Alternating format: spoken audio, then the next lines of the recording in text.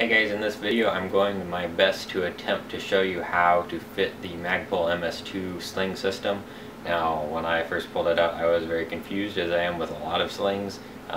Where does your head go, where does the gun go, what arm goes through where. So I'm just going to go over this real quick.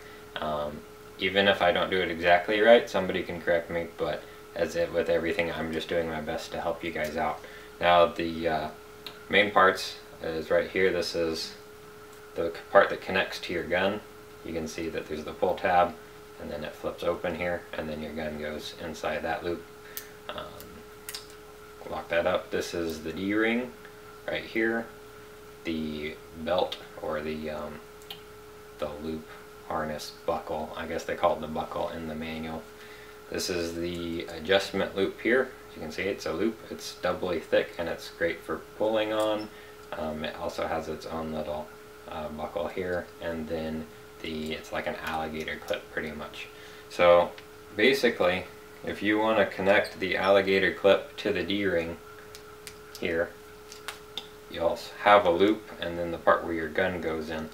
Now if you're a right-handed shooter, I'm doing this as a righty, so if you're lefty, just reverse the process and invert it. It's kind of hard, but this is for righties.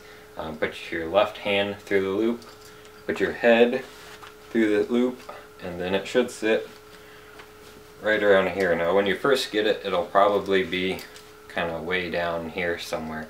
You won't be able to see it.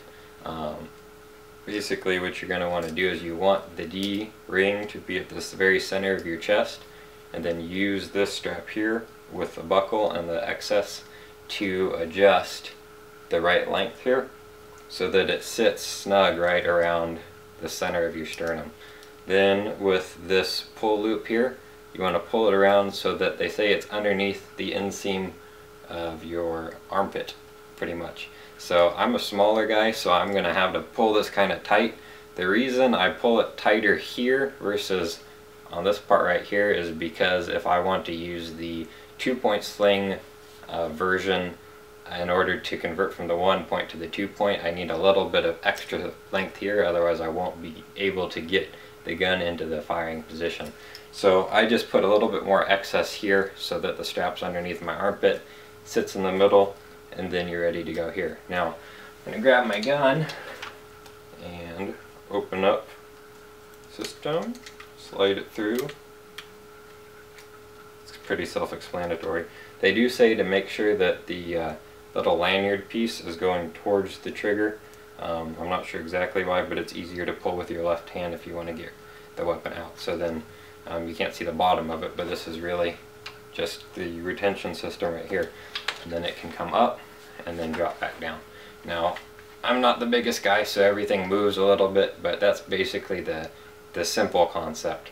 Now if you want to switch to the 2-point conversion, there is a little locking mechanism here. It's just a little rotating thing with textured, it looks like a little gear. If you rotate it one way, it'll click, and then you can't actually open up the alligator clip. That locks it in. Now to reverse that process, you just roll it out and then it unclips.